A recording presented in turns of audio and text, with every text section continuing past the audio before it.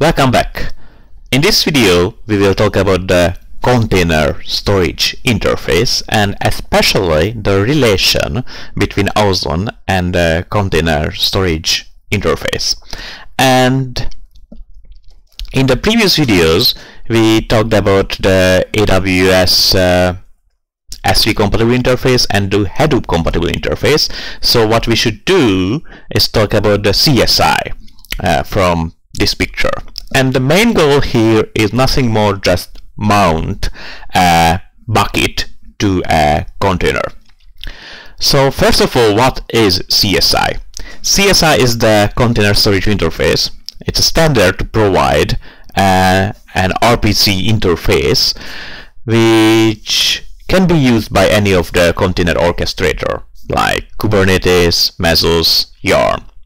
So all of these orchestrator can request some kind of storage and can request to mount the storage from any kind of storage providers. In this case, Ozone. So let's check how does it work. I would like to mount something. How is it possible? So this is a standard Ozone cluster. In a previous video we talked about how can we start Ozone Kubernetes. It's exactly the same. We have two additional services, but both of them are Ozone services with some additional Kubernetes magic just to transform the Kubernetes request to CSI request. So here I have the simple Ozone CSI service, and this is the Kubernetes adapter. And let's go to the container inside. So I would like to have a shell inside the container, and I have one. So I would like to mount a bucket. So first of all I need a bucket. Ozone SH bucket create, and I create it under the S3V volume. And in earlier we discussed that if I create something in the S3V volume, it will be visible via the AWS S3 compatible interface. So let's create the bucket. Okay, now it should be mounted. There are multiple options to mount the storage, and today the easiest way is just use an S3 compatible Fuse file system. For example, Goofy file system, which is a high performant Fuse file system which can mount any S3 bucket, AWS S3 bucket for example. And because Ozone is compatible with the AWS S3, it can mount any Ozone S3 bucket. So let's try to do it. I need to define the endpoint, and in this cluster this is just Ozone S3G, the port, and I would like to mount the demo bucket to the /mnt. And we'll see, this is Ozone S3G 0, Ozone S3, oh, there is a dot here which is supposed to be a colon. Way better. So this is my new bucket is here. So if I save something to here,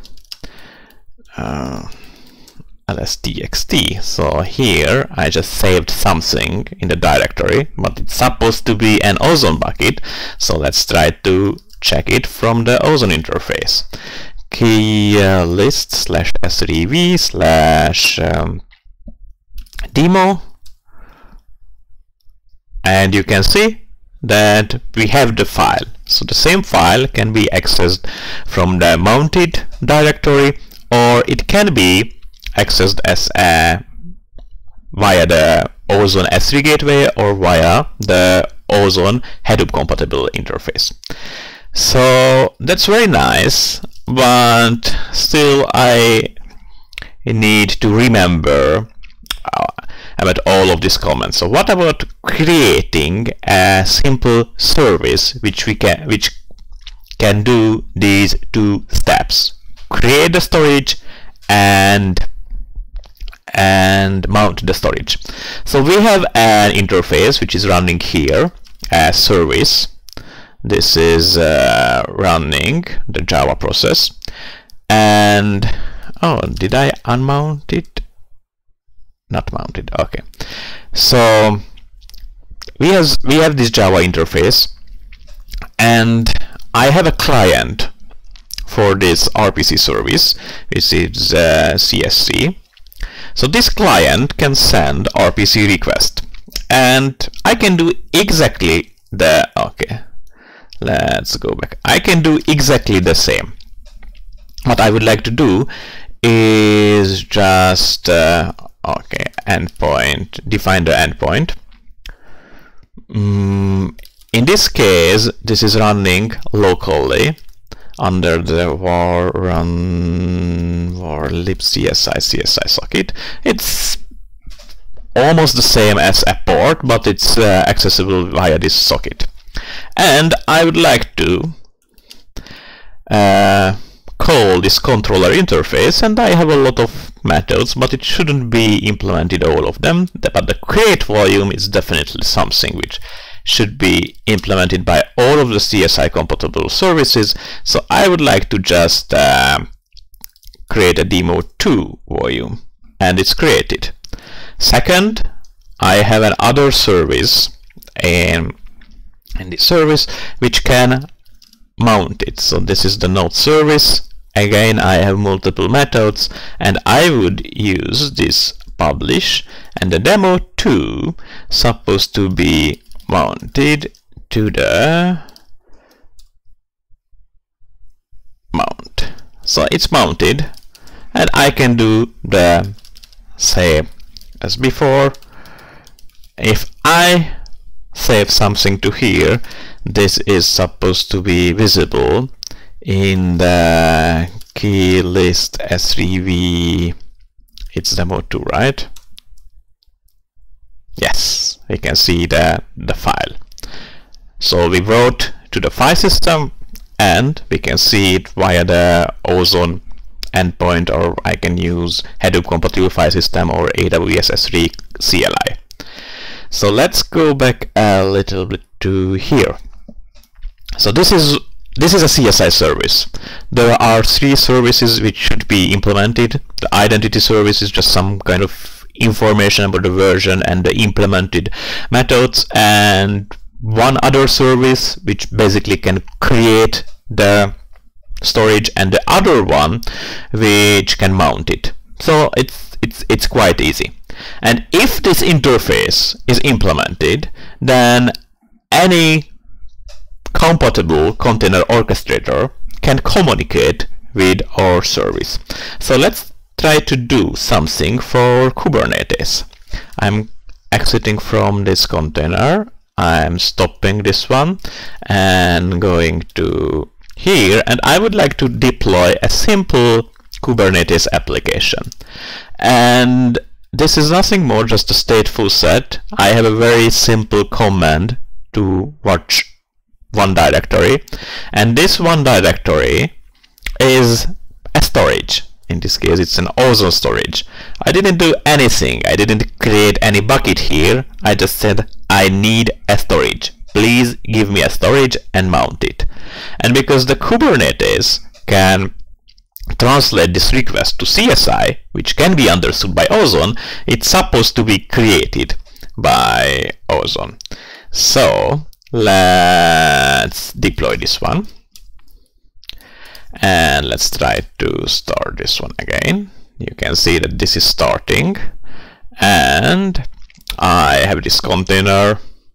This is the standard bow output, it's just watching the one directory. So I have the container which is running, and I have a directory which is mounted from Ozone. I can double check it. So if I check the persistent volume claims in Kubernetes, so I have one persistent volume claim. This is actually the object of the request. So this is where we said that I need a storage, please give me it. So bound means that the persistent volume itself is created.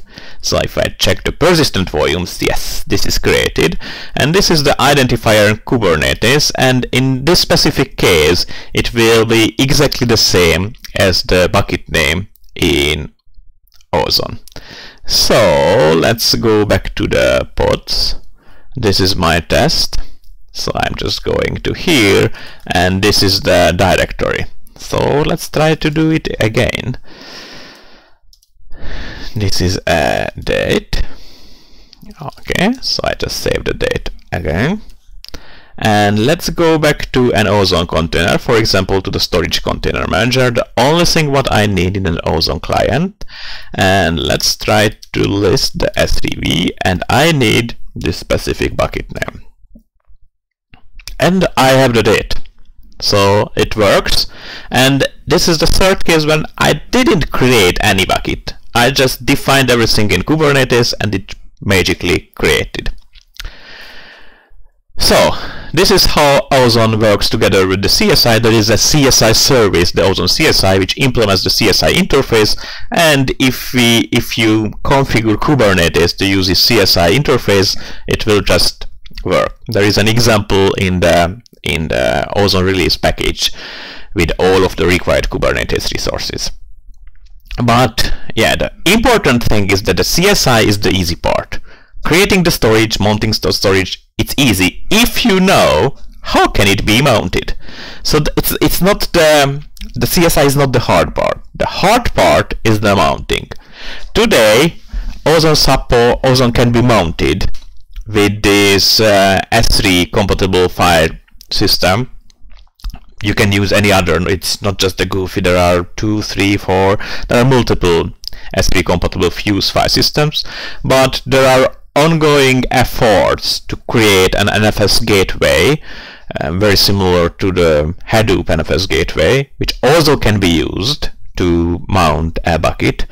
And there is another effort to develop a native Fuse driver, which will be even faster than the Goofy approach.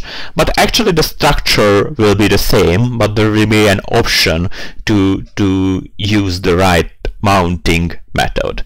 So the real tricky part is that how can we mount the bucket, and we will have just more and more options, and the CSI is just a common interface to do the creation of the bucket and mount it.